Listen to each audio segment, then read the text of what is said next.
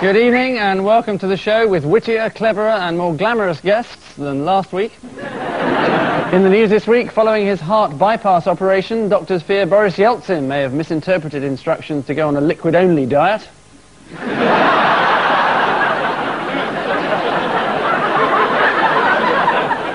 In the main square in Managua, the world's lamest military coup is swiftly put down. And in West London, a scantily clad Barbara Cartland leans out of a hotel window. On Ian Hislop's team, a comedian who boasts the unusual achievement of winning the Actors Union Tennis Championship, although he was taken to a tie-break in the fourth set by Dame Thora Hurd, Tony Hawks.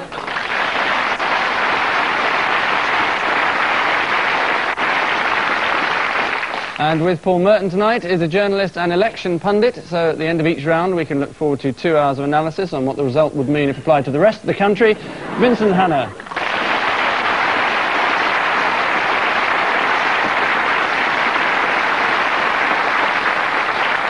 Well, what better way to start than round one? Answers on a postcard, but in the meantime, here's our film round, Paul and Vincent.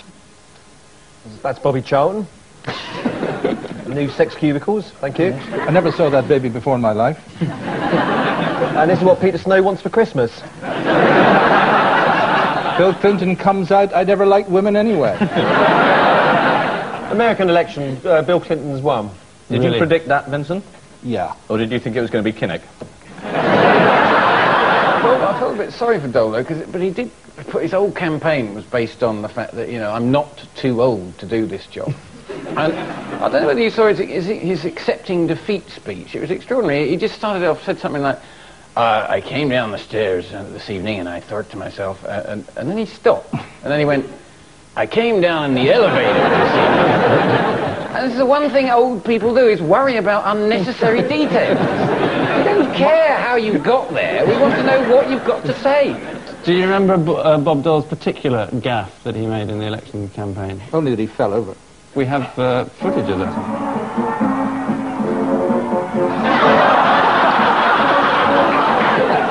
His own fault, he should have had a stair lift. The gaffe that I was thinking of was when he said that cigarettes were not addictive. Ah. He said it was no more dangerous than drinking milk, apparently. That's high-tar milk, obviously. Yes, it is. It's Bill Clinton's re-election and the greatest Democrat victory since the war. Friends shook him by the hand, his wife threw her arms around him, and his teenage daughter went... Ian and Tony, you're watching the BBC. A large erection. Presumably not his. It must be his, the way he's moving. This is 60 years of the BBC. Fireworks? Yep, fireworks. Well spotted, Ian. No. Very little gets past me, I tell you. It's probably fun the whole world service for 2 of those fireworks. You're not... Up they go, wow! Let's make another 10,000 people redundant. Whoa! Jolly good, Mr. DG. Somebody told me once you mentioned the World Service, somebody told me once they heard a newsreader in one of the sort of, you know, perhaps one of the foreigners sort of reading the, you know, the English news said, the time is 10 o'clock Greenwich. Meantime, here is the news. I think there's a big argument about it as well, because all the awards were won by very recent programmes. It was 60 years, and they were all won in the last 2 years. I think the best current affairs was won by That Day's News. There's a conspiracy theory that it's just the BBC patting itself on the back saying how magnificent all our current programmes are. So it was a bit odd. I mean, the best presenter ever in the history of the BBC. Not David Attenborough, not Richard Dimbleby, but the man who does the sport. I think everyone likes Des Lynam. I like him, but it's this word best. Is it true that the Doctor Who fan clubs all phoned in and sent letters in and voted so that... What, for Des Lynam? He's going to be the new Doctor Who. It was the spring double, Doctor Who. Very professional sort of Doctor Who. Well, this could be the end of the world as we know it, but first the football results. Yeah, the BBC also were in the news this week for something else, for publishing something. 250 things you've promised to do, or they promised to do in your behalf, or Mr. Burt has promised to do in your behalf. For example, it says they will install talking lifts everywhere. What's the lift going to say? It's good to say, I am a lift. It's going to say, Bob Dole, you are in a lift. These are not stairs. Don't take this the wrong way, but we'll be going down in a minute.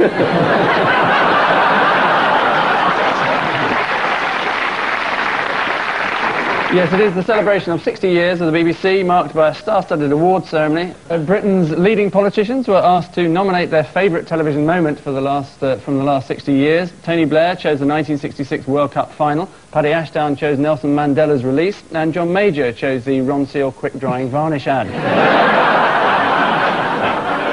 Paul and Vincent. Well, this is Fiona Campbell with 2 Fs. Supposed to walk around the world. Yeah, she was going to get into the Guinness Book of Records for smoking a joint all over the world. She got lifts in lorries, and she says that she shagged the van... Oh, here's the other one coming, look, behind her. With a bed on the top of the van, too. That poor woman is to be pitied and not criticised. Why? She was stalked for several weeks by Janet Street Porter and a film crew. It is a well-known fact that people who get that treatment invariably turn to recreational drugs and shag van drivers. How are we spelling Fiona? 2 Fs? Yeah. Although presumably she had a few more along the way. Yeah. She got pregnant by a backup driver. He must have just misunderstood what backup.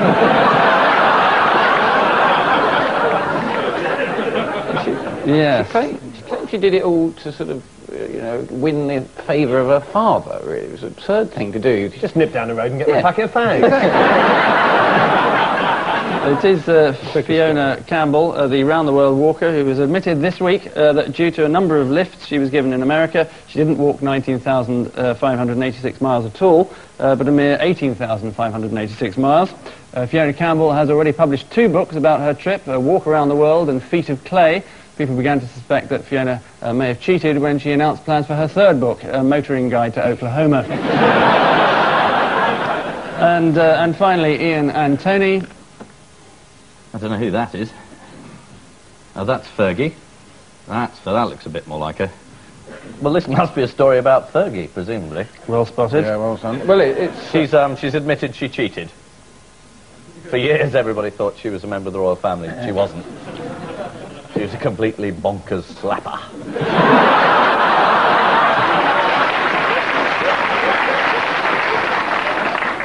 So it's another one of these public confessions. It's exactly like the Fiona story. You make a tremendous balls up of it, and then you come out and print a book saying, I made a terrific balls up of it. Please give me some more money and airtime. And what were the other revelations in her book? Well, she kept on saying how much she loved her husband at every stage.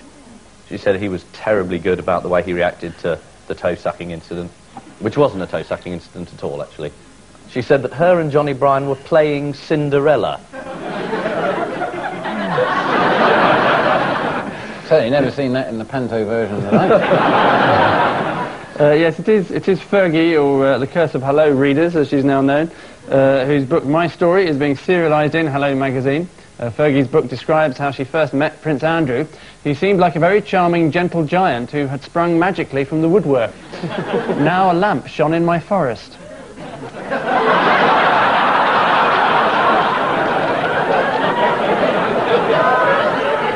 Sort of intimate detail you can really do without, isn't it? With which echoes of hello, we bid goodbye to our first round, and the position is that an early lead has been established by both teams, each one ahead with 4.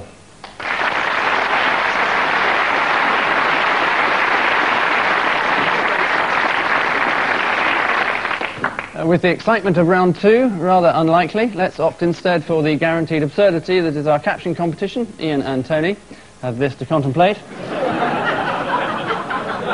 Paul and Vincent consider this. And we look forward to a variety of implausible explanations by the end of the programme. Round 2, for want of a better venue, takes place in the grimy hellhole that is our gutter press. 2 examples of tabloidal understatement, Ian and Tony. What's this about? Tony's new Blair do. Basically, I think it was the Financial Times. Was that right? Ran a story saying that they reckon that he'd had a new hairdo because he wasn't popular enough with the women, and Clinton had won, or nearly won when they printed this, because he was popular with the women. And Tony Blair said that he was going slightly bald. That's why he changed it. But he's actually not going slightly bald.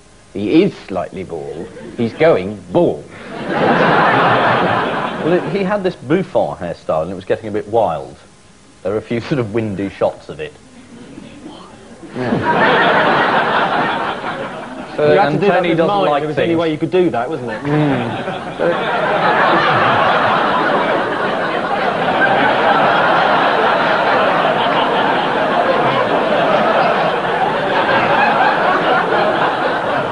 Yes, no, there was a Murray poll that maintained that he had a greater satisfaction rating with men than with women, Tony Blair.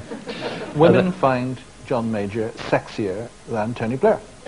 They must be lying. A blue bottle is not an elephant because it's bigger than a fly.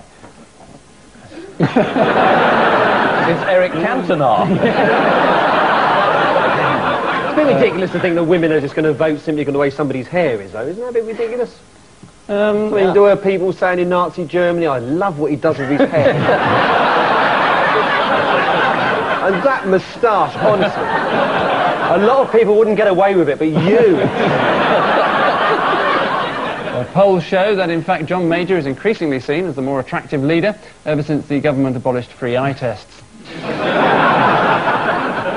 Paul and Vincent make sense of this. TV love stunt triggers trial. Well, this is about a chat show in New York called the Jenny Jones Show, and it's one of these victim television things where they bring people on and surprise them, like here. Only this time they brought on this man and said, we've got somebody who fancies you, who lives close to you, and he thought it was Donna, his next door attractive neighbour. Anyway, they brought on a man who immediately embraced him on the set. This man was called Schmitz, that's the victim. He was so upset about this that he went and bought a shotgun and killed his admirer 2 days later. It's funny how this always gets a laugh. The funny story is that they called Jenny Jones, the chat show host, or compere, as we would tend to call him, as a witness. They allege it's her fault. They say that she humiliated him and drove him to the point where he flipped and took a gun and shot this gay admirer. But she, being Jenny Jones, claims that she has nothing to do with the Jenny Jones show. Nothing at all. Nothing at all. No. But she's only hosting it because of the coincidence of the title and her name being... Very, very reasonable defence, yes. Not very well informed on this particular item. Well, I did it on Radio 4 last week. Oh, right. You shot someone.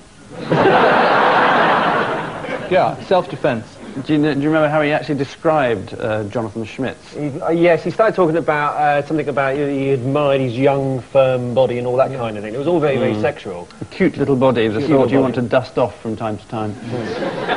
Never do it with a vacuum cleaner, that's very dangerous.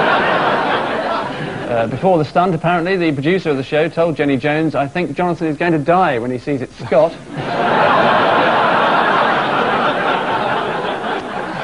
Oh, almost right. Which jolly japes from the wacky world of homicide signal the end of this middling round, and at the moment, both teams are still forging ahead. Ian and Tony and Paul and Vincent all currently winning with 6.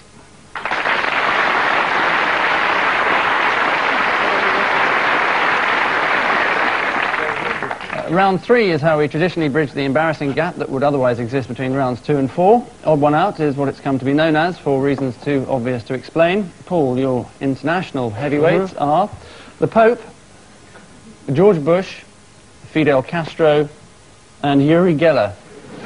The Pope, he's the only one who drinks his bedtime cocoa in a surreptitious manner. When they were 19, each one of them individually went to a fancy dress party as Dracula.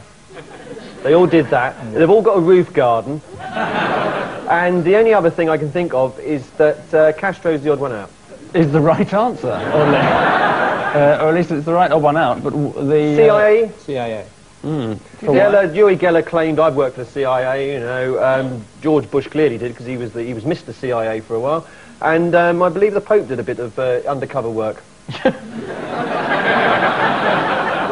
The long robes, you can get away with anything. Yes, that's what he's doing at the moment. Yeah. Uri Geller seems to have actually bent Fidel Castro's microphone there as well.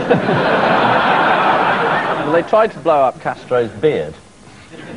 There was a frogman got in as far as the sideburn before he was discovered. But they did actually send a frogman. Strange you should mention it. I know, that's why I mentioned it. Yes, to Cuba to make out that he was Jesus Christ. Surely the flippers would have given it away. In the 1970s, the CIA attempted to assassinate Fidel Castro using exploding cigars. Castro has since given up smoking, and the CIA are within a few months of perfecting the self-detonating Nicorette patch. Vincent, your unsavoury bunch are John Burt, Liverpool FC, Mr. Robert Walker of Bradford, and a Roman dustman. That dustman's slightly over-officious. He's got rid of half of that building, look. This man Walker in the frock coat is a sort of foppish character who says that if he dresses like that, then children will fall down in front of him and obey him when he gives them instructions. That's very good, yes. Very impressive. And exactly the same thing with John Burt. If he dresses up in a nice suit, people fall down in front of him and obey him. Which brings me to Liverpool FC, looking like Pratts at Wembley. Football. These are also... Anyway, Liverpool's suits were by Armani, looking like ice cream salesmen there, and John Burt fancies Armani suits, and your man from Bradford, something about Armani about him, I read something where his spectacles were by Armani, I think. But the dustman, this is the funny part of the story, the dustman, the city government in Rome wanted their dustman to look smart for the millennium, so they went round all the couturiers and said, could you dress up our dustman? And they said, piss off, we're too busy making suits for John Burt and the Liverpool football team. We're too busy clearing up after Godzilla. Look at the chunk he's taken out of our building. Yes, that's a pretty good answer. That is a pretty good answer. It is a very good answer insofar as it's right, I suppose. Several top designers recently modelled their own dustman outfits, although there was some confusion when Vivienne Westwood turned up in a ripped PVC smock and was thrown on the back of a dust cart. In his MacTaggart lecture this year, John Burt praised this programme. Have I Got News for You has carried forward an ancient national tradition of puncturing the powerful and pompous, said the puffed-up little twat.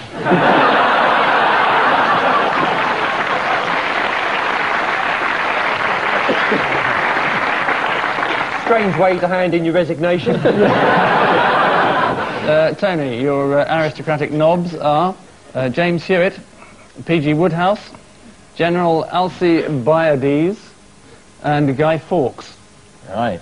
I think this is a treason question. Yeah, I think it's treason because Guy Fawkes obviously got involved in a bit of treason, did a bit of blowing up and stuff. Yes. Got stopped. He got stopped, didn't he? Yeah. But that's why we have those lovely fireworks. You love them. You're right.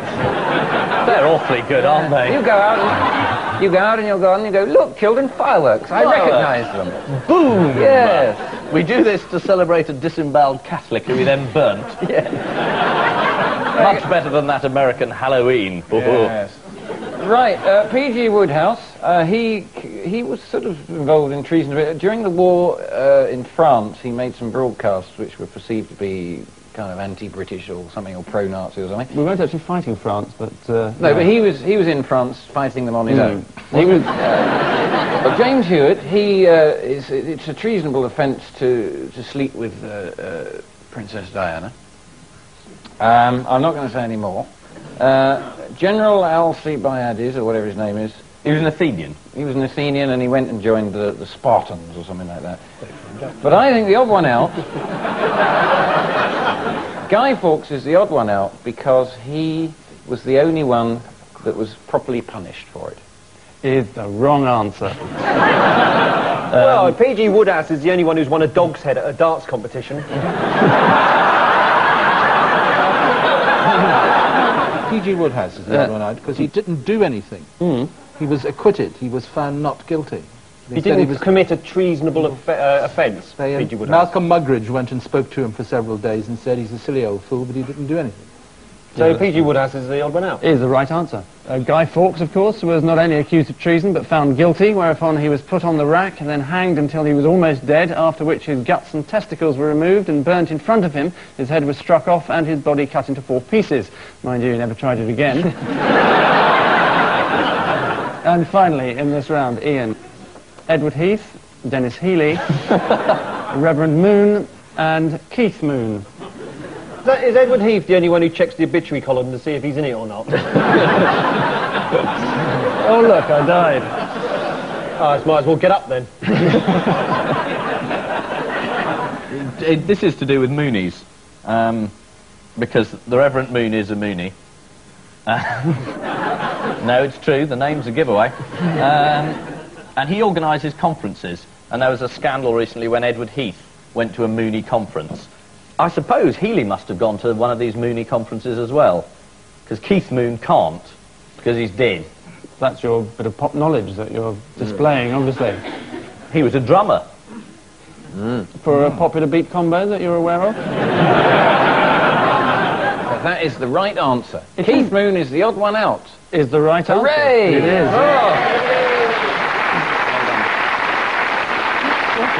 According to one biography, Keith Moon once arranged 8 naked prostitutes in a row and got each one to sing out a different note when he blew on their buttocks. He was never asked to play at the Royal Festival Hall again. All of which brings us How would you romping. tune them?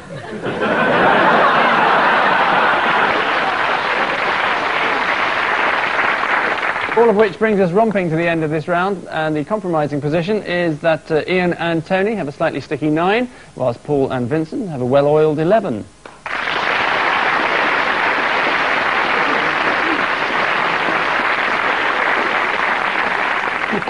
And so to the familiar and reliable disappointment of our final missing words round, a random cross-section of the week's headlines, including, or intriguingly not, some or less from this week's universally acclaimed guest publication, The Slasher,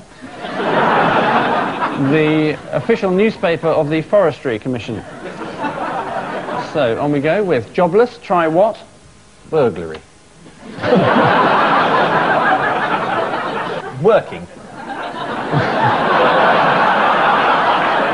It is, in fact, escort agency is the right answer. Next, what Jacko to be what after sex in the what? Wacko, blacko, sacco.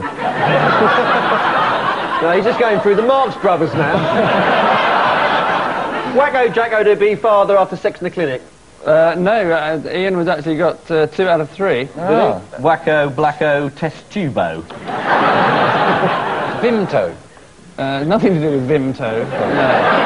Wacko Daddio. Dadzo. Daddy. Daddio, yes, I'll give you that. Wacko Jacko to be Daddo, in fact, after sex in the sacco. He didn't have sex. Yes, with his former nurse, Debbie No, Rose, who is up- pregnant with a little boy, or She boyo, presumably. Next, Prince Charles donates what? Is it brain to Euro Disney? Going to turn it into a ride. Yes, it'd be quite difficult to fit all You that have in. Prince Charles cars and you hang on to the ears and you go... It is from The Slasher. Fir tree. Beach. This could go... Oak is the right answer. Yes. Fantastic. Yes, the royal thumbs up were Who given. gets the point for that? The person who said oak, oak. I would guess. Yeah. Person said oak, all right!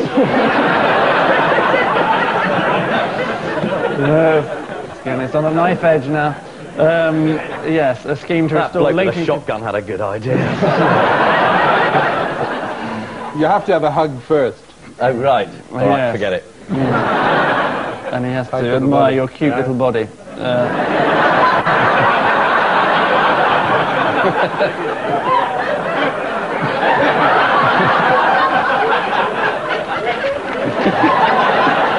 Don't tempt me. Don't tempt you to do what? Next, Scouts outraged by Rector's what? Woggle. Woggle. Is it a bum? Bum. It's not Rector's bum, no. Isn't this the bloke who painted it blue and shoved it over the organ loft? Organ is the And word. invited people to chuck Brookney bits up it. No, Bible. Bible. No. A lascivious book. Novel. Novel is the right answer, very good. Entitled Murder Within Tent.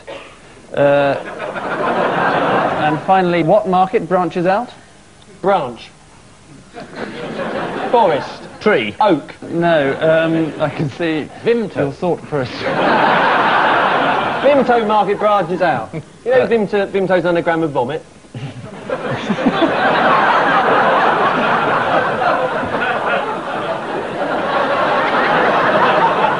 You'd think they would have spotted that at some point, wouldn't you? Bimto. Branch was closer, I have to say. Tree. Twig. Smaller. Bark market. They're making suits out of bark and selling them to you. Twig. No, I'll Twig. give you the answer. Stick is in I fact said stick. twig, for God's Yes, sake. you did, but Moral winner there. unfortunately the answer is stick and not twig, otherwise I would have given it to you. Yes, this is in Slasher's regional roundup, so you may have missed it. All of which hysterical ramblings mean we've reached the final frontier of tonight's show as we know it, and the situation is that this week's Bob Dolls are Paul and Vincent with 13, while this week's Barbie Dolls are Ian and Tony with 15.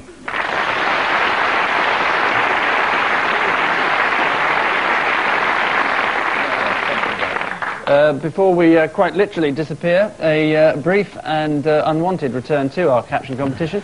Ian and Tony, what do you think of this? I said blow the tyres up, stupid. Or passers-by notices that broths aren't looking as good as they used to. Maxwell brothers deny father's influence.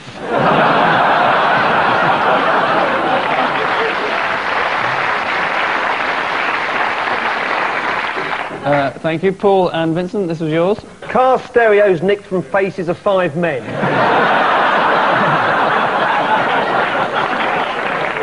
New teachers arrive at the riding school.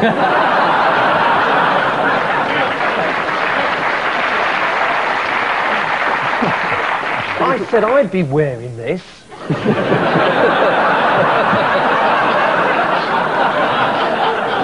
Cool, when I catch up with you. On which perfectly plausible note, we say thank you to our panellists, Ian Hislop and Tony Hawkes, Paul Merton and Vincent Hanna. And I leave you with news that after discipline problems at yet another school in Yorkshire, Gillian Shepherd goes to talk to the headmaster personally. In the skies over Farnborough, there's no doubting the success of the latest stealth bomber. And the inventor of car safety airbags tells the press where she got the idea from. Good night.